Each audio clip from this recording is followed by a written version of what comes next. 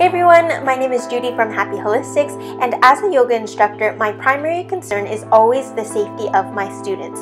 The practice of yoga goes way beyond just the physical aspects that we are used to and that we know and love, and one of the things that I follow in order to live my yoga is following Pantanjali's 8 limbs of yoga. I'm way oversimplifying this, but for the sake of not releasing a whole bunch of 5-hour-long videos, I'm going to explain the Yoga Sutras as kind of like a guideline on how to live. You may be most familiar with the asana practice or the physical aspect of yoga, and maybe you've even heard about the breathing or pranayama practice of the Yoga Sutras. However, the actual first part of the Yoga Sutras is called the Yamas, which are, I guess, the ethical guidelines that they offer. And the one that always comes up first, I guess most important, and the one that you should always pay attention to is Ahimsa, or nonviolence. The way we can interpret this is to obviously not cause harm in another person. Some practitioners take this to the next level and avoid consuming meat products to avoid doing harm to animals.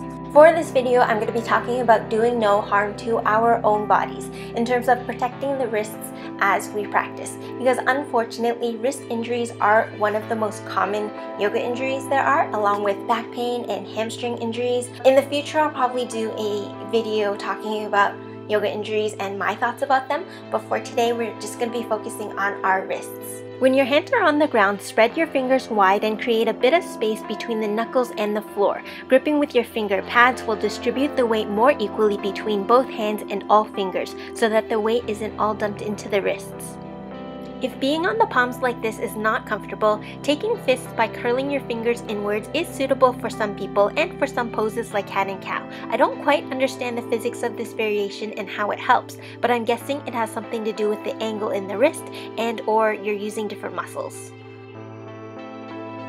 Because fists can be awkward in some transitions, I find that going into forearms suits more poses like downward dog and plank. You want to be careful not to dump the weight into your shoulders or elbows, same as when we don't want to dump our weight onto our wrists when we're on palms. We're going to be talking about that next. There are certain poses where you might feel an almost overwhelming downward energy that concentrates to one area of your body, and it could feel like you're carrying dead weight.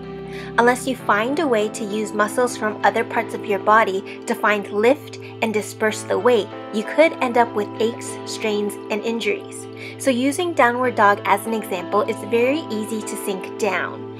From here, see if you can activate the muscles to create a little bit more space between your forearms and the floor by lifting up.